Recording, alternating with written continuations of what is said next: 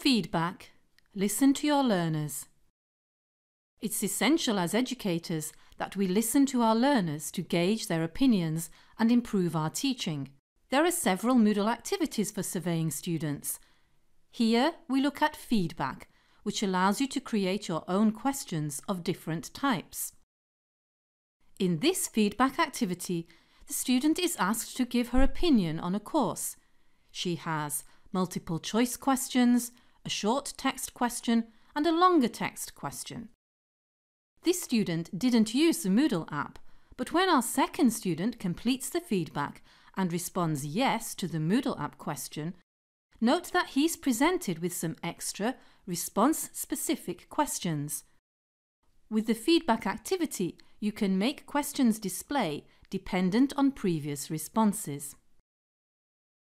Setting up feedback. The teacher in our vegetarian cooking course adds a feedback activity by turning on the editing, selecting feedback from the activity chooser, and then giving it a name and description which may be displayed on the course page by ticking the box. Other settings can be expanded by clicking the links.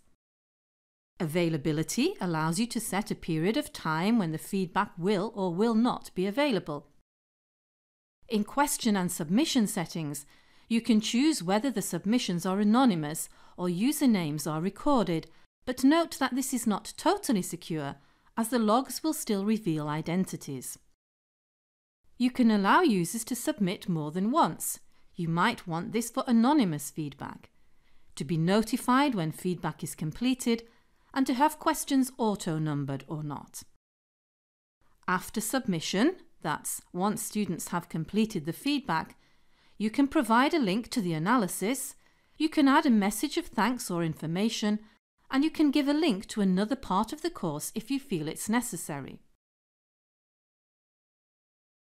And in activity completion, you can set completion only when a student completes and submits the feedback. When we save and display, we can add our questions by clicking the Edit Questions link and choosing from the drop-down.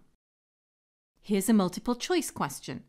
We tick the box if we want to force students to answer this question, and we can allow one or multiple answers, and then we add the answers. Setting Not Selected to Yes means this won't appear as an option. Answers must be added on separate lines. Here's a short text answer question. It's worth experimenting with text field width and maximum characters accepted. Now we can continue our feedback by adding more questions, but let's try making some responses dependent on previous responses. As we make this new multiple choice question about the Moodle app, we give it a label. This is important for future reference. We then have to add a page break, and we need to add another page break at the end of the dependent questions, so we are enclosing them in their own page.